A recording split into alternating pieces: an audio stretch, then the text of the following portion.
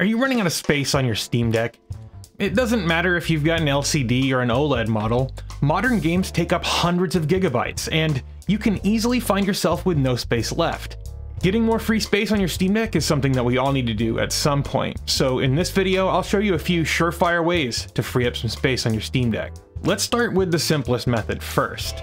Now if you've got a bunch of unplayed games, you can remove them from your machine. That might sound like a no-brainer, but this can sometimes free up hundreds of gigabytes of space just by deleting one game that you don't play anymore.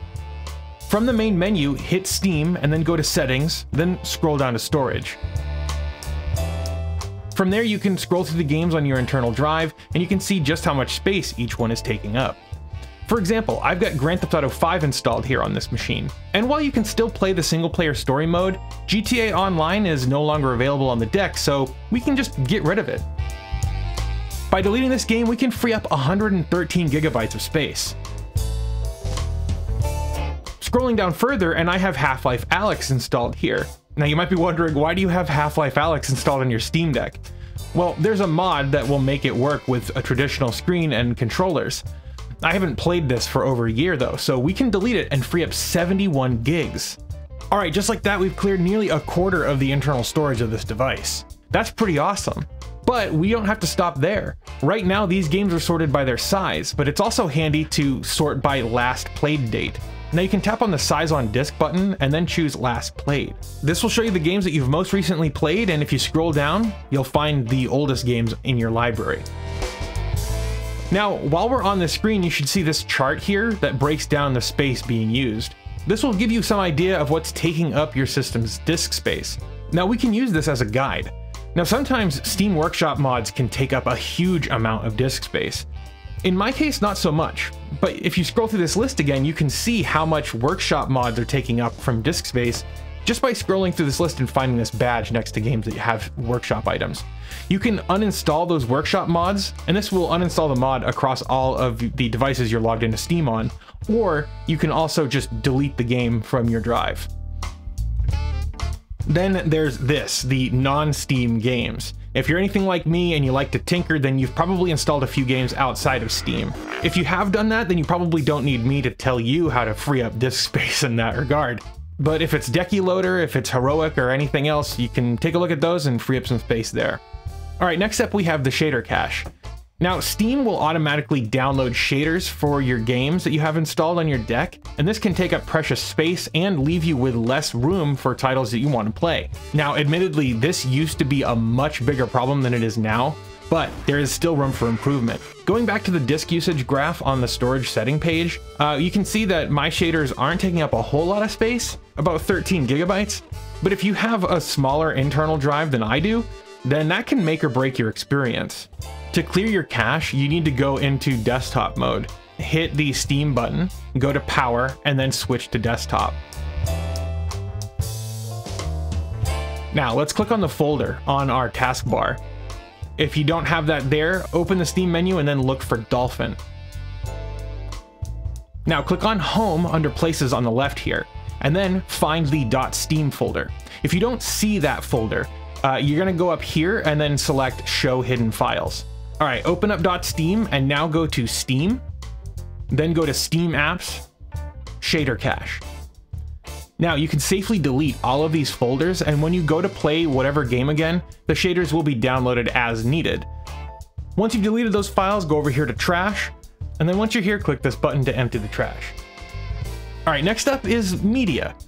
Game recording is a brand new feature that just launched on the Steam Deck. By default, the settings make sense, but you can adjust these to suit your needs. In the settings menu, scroll down to game recording. From here, you'll see the primary options: recording off, record in background, and record manually. The deck is automatically recording the last 120 minutes of gameplay, which can take up space, up to 32 gigabytes with the default settings. If you want to keep this feature active, but want to save some space while doing it, you can scroll down further and hit the quality button. By default, it's set to high, but you can set it to medium or low if you want to save some space. You can also use the length button to change the duration of gameplay saved.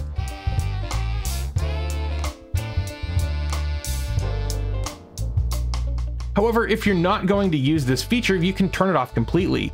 All right, now that we've made our changes, we can go clean up some stuff. Let's hit the Steam button and then go to Media. Now hit Y and then you should see background recordings. Select that and now you can delete any recordings you no longer need.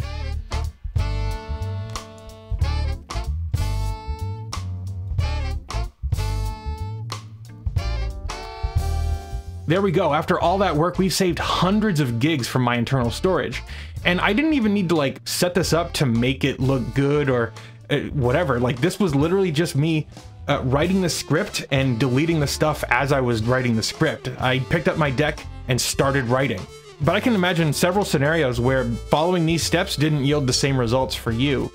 That's where the upgrades come in. Now, the first upgrade is probably the best for most folks out there. It's the simple way of upgrading the Steam Deck storage. SD cards. There are a whole host of great options out there for SD cards. For example, there's this 1.5 terabyte option from SanDisk, which I've personally tried on my deck and highly recommend. There's also this 2 terabyte SD card from SanDisk, which is a little bit better. And there will be people who are skeptical about this. I mean, running a PC game from an SD card sounds crazy, but this isn't Windows, my guys. This is Linux, and Linux is a fundamentally different beast. Reading from an SD card is blazingly fast, especially when you opt for higher quality SD cards. And a 2 gigabyte upgrade for the deck, it's nothing to sneeze at. And look, I've played a whole bunch of different games off of an SD card, and I wouldn't be able to tell you the difference for the vast majority of them. That's how fast these things are. Now, if you have a little bit more experience and you want the absolute premium upgrade, and you don't mind cracking open the deck, there's always the option of picking up a 2230 NVMe drive and doing a little upgrade inside. Now, I've made a video about that process up here. Now, I've done this process a few times at this point, and it is fairly easy, but I wouldn't recommend it to just anybody. Now, if you don't want to watch the video I made a few months back, I have a few recommendations. Be gentle when you're opening up the Steam Deck and you'll be fine. And if you already have an SD card, make sure you remove it before opening up the shell, because otherwise you'll destroy it. As for which drives I recommend, there's this 2 terabyte 2230 NVMe drive from Western Digital. I've always found great luck with Western Digital. And also, as of recording this video, Corsair has a 2 terabyte drive on sale for just 140 bucks. You can find a link to any of the products that I've mentioned in this video below. They are affiliate links, and if you use my links, they help support this show at no additional cost to you. Well, that's it. Hopefully you found this video useful, and if you did, consider liking that smash button and getting subscribed to stay up to date with all the fun stuff that we're doing here on the channel. You can also get your name listed over here in the credits by becoming a YouTube member or a patron. There are links below for that as well. That's going to do it for now. Thank you so much for watching, and I'll see you next time.